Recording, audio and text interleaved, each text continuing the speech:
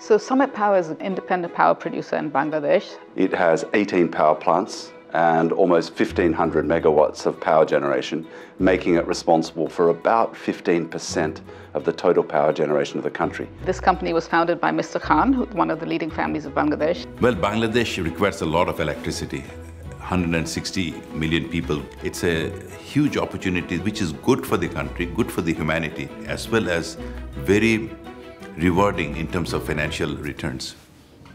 So for Bangladesh to continue to grow at the 8-9% that it has been growing for the last 10 years, total electricity generation capacity needs to grow by about 16 to 18% every year just to maintain this growth rate. What is most important for us is first to make sure everybody in Bangladesh has electricity, and then ramp it up to make sure they have enough electricity where they have sustainable quality of life. They use 1/3 of the power of the average Indian. 30% of the country still doesn't have access to electricity. The modern civilization without electricity is not modern civilization.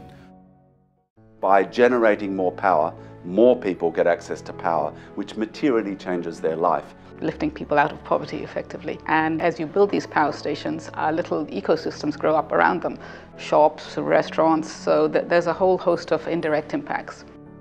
We realized our biggest bottleneck is our ability to raise capital. The fund invested $36 million as part of a $175.5 million overall package of debt and equity. So IFC and AMC did the same amount. IFC also did a debt piece, and we brought in a technical investor for the balance. Which makes it the largest ever private equity investment into Bangladesh. The $175 million has really catapulted the company to an international company, to the international liquidity market, which is huge.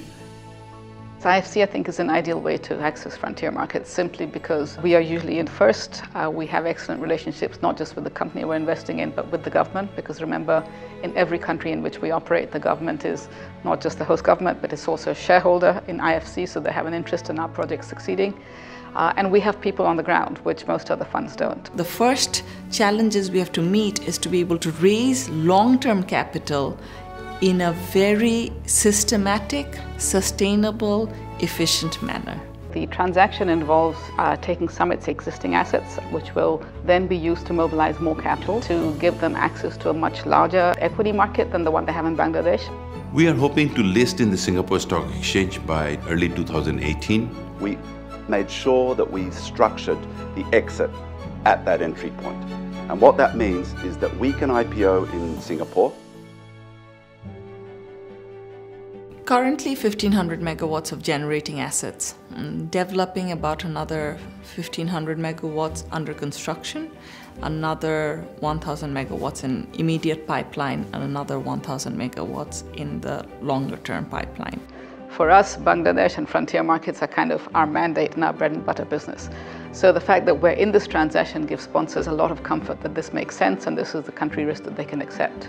We're going through this stage of growth for the first time, but they have seen this stage of growth before, and it is therefore that experience that they bring in, that wisdom that they bring in. IFC AMC has been hand-holding, they have been supportive. They're almost like an elder brother, as we call it in Bangladesh. We are working with IFC not only just to take financing. They're not just a banker to us. We have many bankers, but they're much more than that. They're a partner. We have a board member from IFC AMC, Andrew E. Andrew is there to guide the business on multiple levels. The ability to talk to a matured, experienced person like him on a regular basis is very enabling.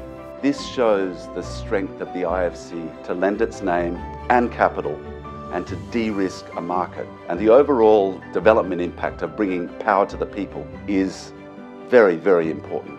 And we're very proud of that achievement. I think IFC has been a great development partner, not just for Summit, but also for Bangladesh.